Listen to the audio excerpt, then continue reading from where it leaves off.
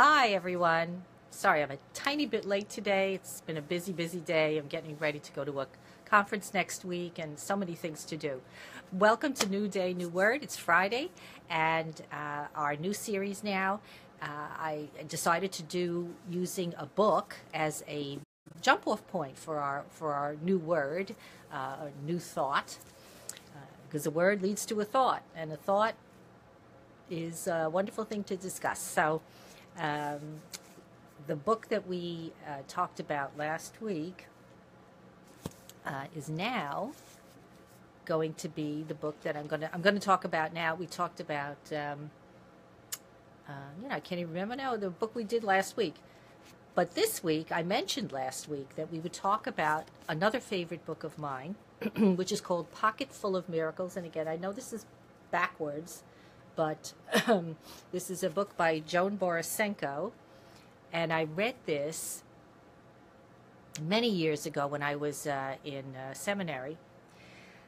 And it changed my life in so many ways. It just expanded my consciousness. It's a pocket full of miracles because it's a pocketbook you can carry around in your bag, and it's a daily thing. Goes through the seasons, but what she does here, and the word that I want to focus on for today, is prayer. Prayer, as opposed to meditation. Now, prayer, I think of as being my way of speaking to God or the divine or whatever you want to call that, some greater presence than ourselves.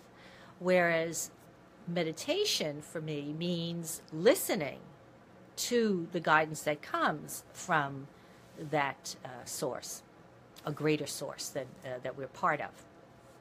So those are the two ways that I distinguish between prayer and meditation. In her book, she gives many, many different prayer forms and meditation forms, and it's absolutely wonderful.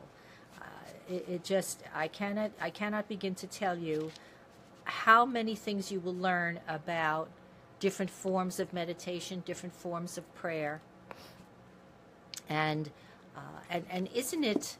I think actually for me, in my morning process, I start off with a prayer, which is kind of like, dear God, I hope you're listening. These are the things that are on my mind. Maybe you can help me out here. And then it devolves into this incredibly intimate, warm place that I come to with my connection to the divine. And I become the listener. I become the person who is open to all possibilities, is open to all ways of, whatever way of being helpful, being useful, being a part of the greater whole. So for me, that's what meditation is about. It's not so much about, as people tend to think of, emptying your mind, although there's a component of that, because if you're listening to all that mental chatter, that what I call junk thoughts, you really cannot hear what the source is trying to offer you. So that is a component, but it's not about making that effort to push thoughts out, which I go into in much greater detail when I talk about my program in meditation training. But anyway, that's what I wanted to do. I wanted to share this little book with you, which was published back in the 80s, I guess, because that's when I read it.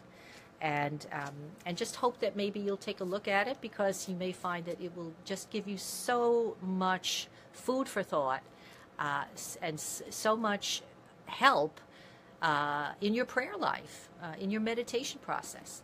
So check it out. Again, Pocketful of Miracles, Joan Borysenko. And have a beautiful week. The sun is shining here today, which is wonderful. I feel like I haven't seen the sun in months, and so I'm going to go out and enjoy it, and I hope you do too. Many blessings. Bye-bye.